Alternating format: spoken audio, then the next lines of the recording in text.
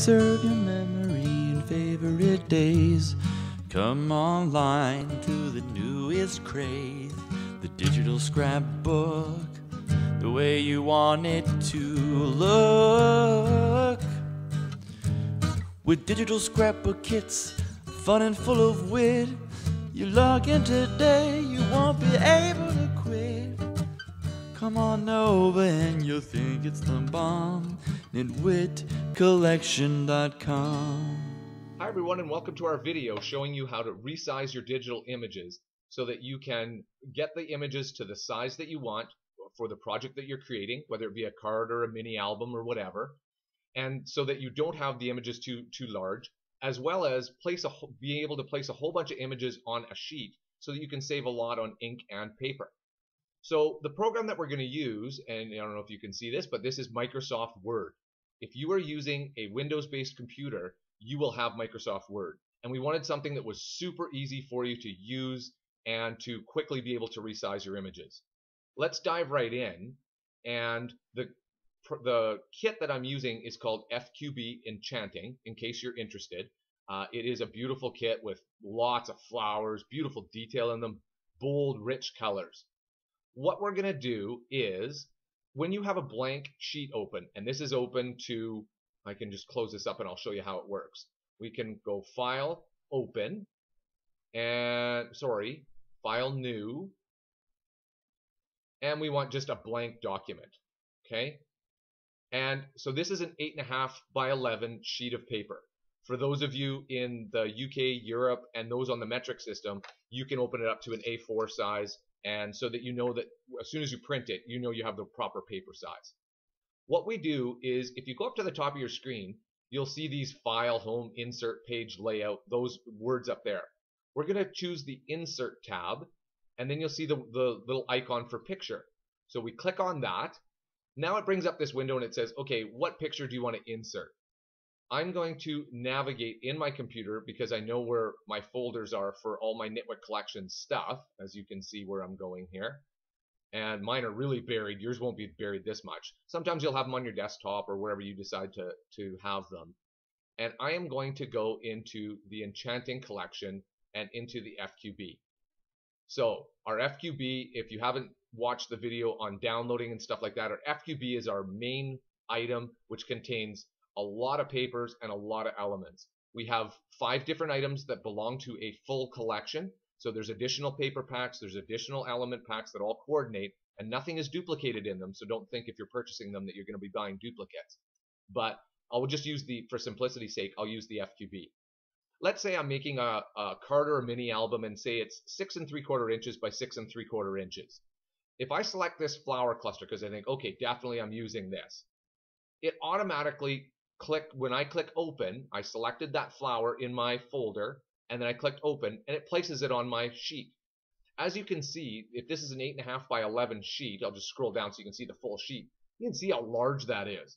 And you're thinking, okay, what are you guys doing creating them so big in the first place?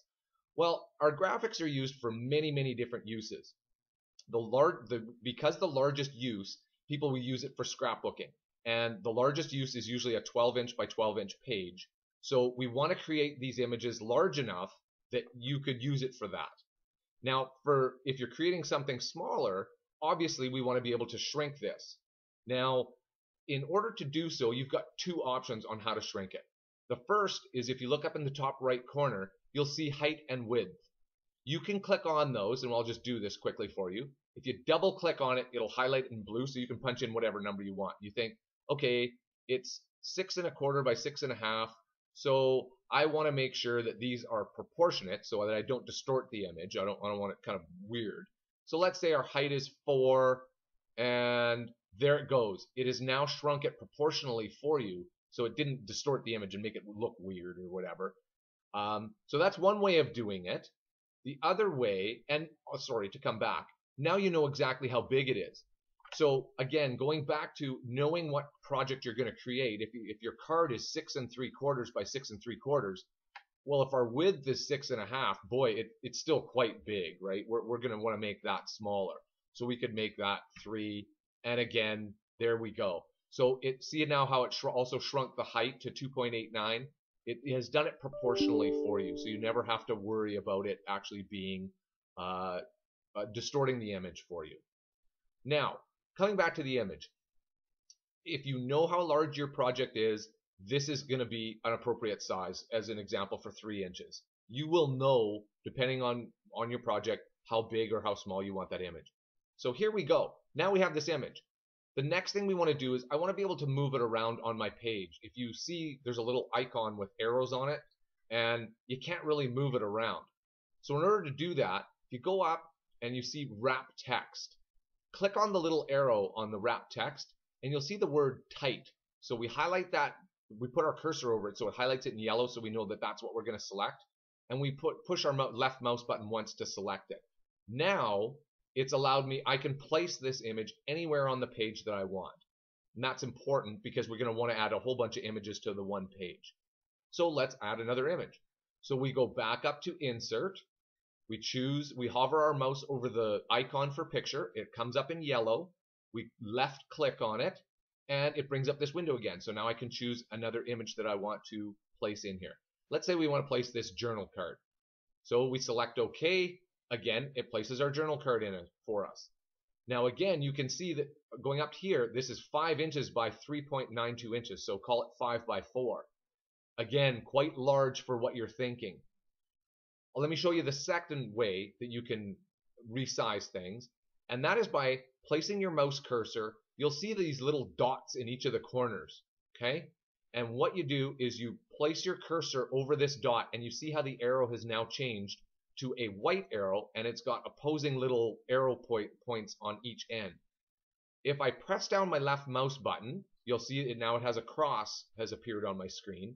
And then while holding my left mouse button down, I just drag my mouse so that I can make it smaller. And as soon as I let it go, now I've made the image smaller. Now I can look up in this right corner again, and I can see that what my height and width are. I can still use this to adjust if I've made it too small or too large. You can just click the buttons and it automatically does it for you. You can see how simple that is. But I can adjust it to whatever size is exactly the right size for my project. When I'm done adjusting the size, again, I have to go up to wrap text, click on it, highlight the word tight so that it comes up in yellow, click tight, and again, now I can move this all over the place. So I can place it anywhere on my page so that way I can print out one single page. Again, I know this may be a little bit more than you wanted, but let's just do another one here. So let's go back to Insert, Picture, and then we scroll down. Let's choose a tag here. So I left click on that tag, I click the Insert button at the bottom, and boom, it comes up on my screen for me again. Again, it's a little large, so I'll just use the cursor and the mouse in order to resize. I'll shrink it down and think. You can kind of see proportionally now what I'm doing, where you can see how things are working and what size something. So you don't have to be exact unless there is something like this item that you maybe wanted exact. But you kind of are getting the idea where proportionally that's probably about the right size that I would want to use at. Once I'm done adjusting, again, I go up to wrap text. I place my cursor just over the top of it. It highlights in yellow. I click it once with my left mouse button. I highlight the word tight. I click it again. So now you can see this is the basic and easy version of how to resize elements, and you can see I can keep adding elements to this page and pictures until I fill up the page. Very, very simple to do. This way, when you print out the one page, you can then fussy cut these out and or use your Cricut if you guys have a Cricut or a Cameo, and use your cutting machines. And you have all of your elements on one page or possibly two, depending on how large your project is. But that way it's going to save you a lot of money in ink and in actual paper. So the last thing I'm going to show you here in terms of the beginner or the simplistic way of doing something is you're also going to, first thing you want to remember is to leave yourself a white edge around when you're placing all your elements in. You'll see that I didn't tuck this element way up to the top and go right to the edge of the page. The reason for that is your printer, unless you're really good with your printer and you know that your printer allows you the option of printing borderless, which means it's not recognizing that there's any white edge around the edge of your paper. Unless you're advanced like that, it's going to cause you problems if you have your image placed right to the edge. Your printer's going to, as soon as you try and print, it's going to say, your image is too large. Like, I need to shrink your image down so that way it'll print on the page. Well, what it's going to do then is all these sizes that you've taken so much care and attention to make, it's actually going to print out a slight bit smaller for you, which is not what you want. You've sized these to what image size you want them at. So just make sure to leave a space of about at least, say, 1/4 of an inch or something like that. Leave yourself a little bit of space here so that way you know that it won't come up with that message when you try to go to print it. So that's that. Now, in terms of printing your papers, let's just go into the file for a second, and let's just call it the big floral. So when you, let me go back so that I can show you what I've done here. When you double left click on the item, so 1, 2, it brings it up in what they call Windows Photo Viewer. So again, this paper is created in a 12-inch by 12-inch size, which is going to be way too big to print on your printer. And the pattern may be a little bit too big for you. You may think, okay, if I think roughly of an 8.5 by 11-inch like square, wow, those flowers are really big. It's a little bigger than I want. If you go up to the top left of this window, you'll see the words file, print, email, burn, that kind of stuff. If you click on print, it brings up this little menu, and again, we want to say print, so we left click on print.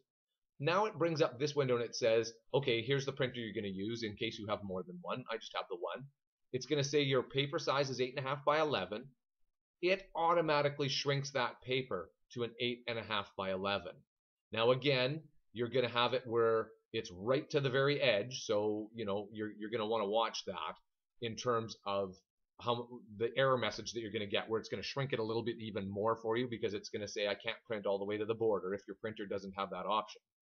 But you can also resize it here on the side.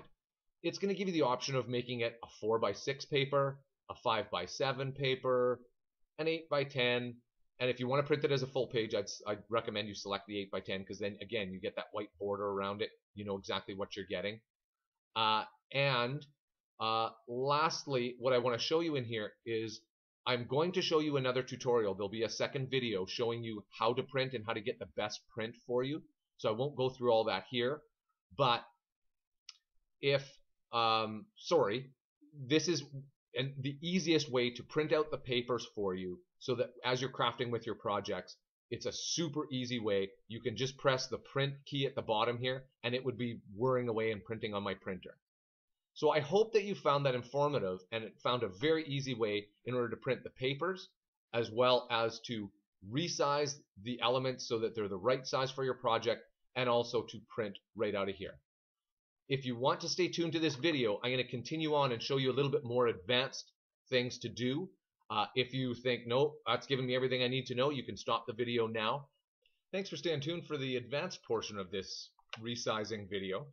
What I want to show you here is if you're really comfortable with the resizing already, I want to show you how you can actually write some text on these tags if you want, or actually place another element in front so that you can, in essence, create a new element for yourself if that's the look that you were going for.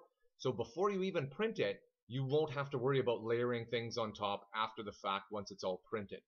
So let's start out with a text part if you wanted to write on this tag as an example. What we're going to do is, we'll just go back to home so we have a starting point here. We're going to go up to the Insert tab, and we'll click the Insert tab, and you'll see up here where it says Text Box. If you click on the text box, you're going to see you have a whole bunch of these options come up. You don't want to choose any of these standard options because what's going to end up happening is you're going to have some, the background of it is going to be white. So obviously you can see over on the tag, this is a little more off-white. There's a little bit of a pattern to the paper. We don't want to erase that. We just want to make it look natural. So we're going to go to the bottom here where it says Draw Text Box. So we're going to highlight that with our mouse by hovering over it. We're going to left click it. And now I get this funny looking cross that comes up for me. What I'm going to do is I'll just go to anywhere on the screen and I am going to play, or I can go right over top of this if I want. I am going to place the cursor there, press and hold my left mouse button and just draw a little area. So as you can see, it has created a white box for us and something we don't want to do. So the first thing we want to do is go up to Shape Fill and we want to choose no fill. So now you can see how it's clear behind. There's no more white. We also want to go to shape outline and choose no outline. So now you see the little dotted border. If I hadn't have done that step, you'd end up with like an actual little, like a black border around it. And we don't want any of that to show. The last thing I want to do is to go ahead and write some text in here. So let's just say my best friend. So not the nicest in terms of we can see how I have kind of written over the top, so it's a little hard to see. Let's make this so that we can move this text box around, and we do that by going up to wrap text box again, just like we did with the images. We click on that and we highlight the word text, or sorry, tight, and we left click on it. So now I can move this around and not worry about it. So let's just move it out because it's in behind, and I'll show you how to do that in a second here. So my best friend, that's what I want to write on this tag. Now in order to change the standard font and to actually make it look nice, like it flows within the kit that you're working with here, let's take our cursor, press and hold your left mouse button and drag it across it so that it highlights that text. Basically that means that I'm going to be changing that little portion. You'll see the little box that came up above it, which lets me know that, okay, I can change the first left box is the font, so let's go ahead and do that. Now, when you call this up, when you click on the little arrow, it's going to call up all the fonts that you have in your computer. You don't have to worry. Microsoft Word has given you a lot. You're going to see I have a mountain more. But you're going to scroll through until you see something and you think, you know, I kind of probably want something in more of a script. Here I have one called Amazon VT. I'll click on that and we can see what it's done. It's actually quite small here, so let's just go and choose our font size, which is the one right next door. It's at font size of 11. When I click on the arrow, you can see it brings up that little flyout menu that gives me all the different sizes. If I just move my mouse over those without clicking on it, you can kind of see exactly how large it's making it. So it's kind of nice before you actually commit to it and press your left mouse button. You can just slide this back and forth and you can see what's actually happening here. Let's choose 18. So that's about the right size I want it to be. Left mouse click on it. I now have this in the font that I want and in the size that I want. So if I'm good with that, I can just click anywhere on the page and all the rest of the stuff disappears. Okay? Now, click back on the words again in order to bring up our box so that way we can move that around. I'm going to move this up here and you're going to see how it disappeared. What's happening there is it's saying, just based upon the order and sequence that I've made things, it's actually behind the tag. I need to know how to bring it back forward again. So when you go up to the top, you'll see drawing tools and the word format underneath. Click on that word there. Now go over to the right side of your screen on the top of these icons and you'll see something called bring forward. Click on that and scroll to go to the very bottom of this little flyout menu that came up and it says bring in front of text. So we click that and now you see my text is in front of my tag that I'm trying to write on, and so everything is actually as it should be. Now you can see that my best friend, that didn't really work so well. It's kind of hanging off the end. I don't want to shrink the text size. I just want it to actually be underneath. Well, we can edit this by, again, place your cursor just in between best and friend, kind of in that space area. Left click with your mouse and press your enter key. Now you see we've moved friend down below, so it's created a new line for you. So again, I can move this around so I can have this written anywhere on this tag that I want. So I'm just going to click off of anywhere on the screen here so that way, so that you can now see there is your finished tag. So that when you print it out, you've got a font that works. It's placed on exactly where you want. So when I go to print this page, you're already completely done with that. You don't have to write on it with a pen. You don't have to try and maybe your printing is like mine and it looks like a doctor's scrawl. You've actually got a fully built tag for yourself. And this is why I've called it the advanced portion.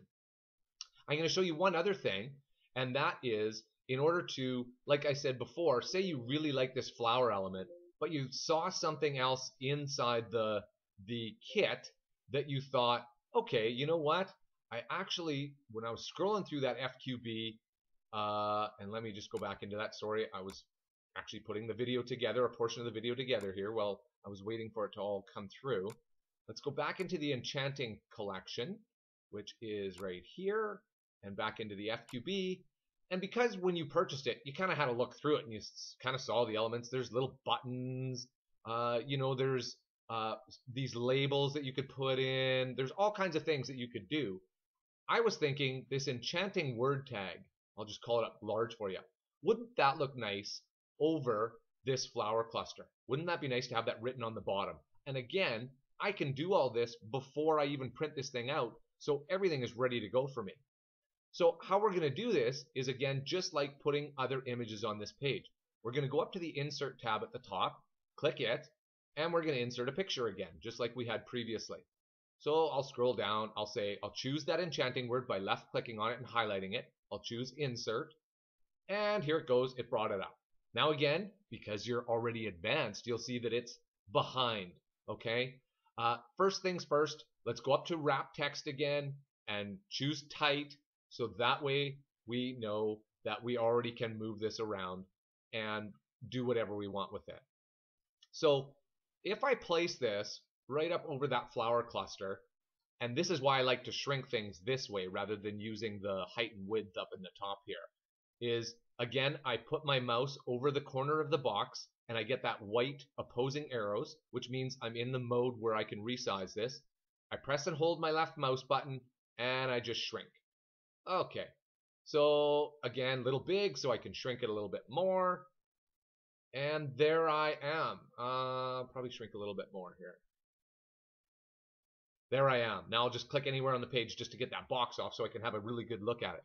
How nice does that look, right? So now when it goes to print, it's thinking that this was already one big element, that it was already done for you. But because you're advanced, look at you moving along, you now have this as one solid piece so that it'll print out exactly like you're seeing here, with the enchanting over the top, with the My Best Friend's words on the top, and you have exactly what you want to craft with before you even print. I hope you found now there's a lot more other things that you can do in here, but I think we've advanced far enough. If you have questions, or you're working in Microsoft Word and you're wondering, or you're working in Mac's Pages, Pages again is the name of it for Mac. If you're working in them and you're like, boy, I wish I could do this, or I wish I could do that, send us an email through our store. I'm happy to help. Our service doesn't end with you purchasing a product and making sure you got it. I'm happy to answer questions and help you guys out. I want you to become proficient and feel comfortable with this so that you see the value in using the digital goods where you can actually accomplish what it is you're trying to accomplish. We all started somewhere. None of us were born with this knowledge, so maybe this is just your time to learn. Thanks for watching the video, and please tune in to the next video with how to simply print and how to get the best print from your printer in order to make sure you get these nice bold colors and the details so that you are printing on a good quality paper and actually getting the results and the beauty that you see on your screen when you open up these kits. Thanks again for watching. Talk to you soon.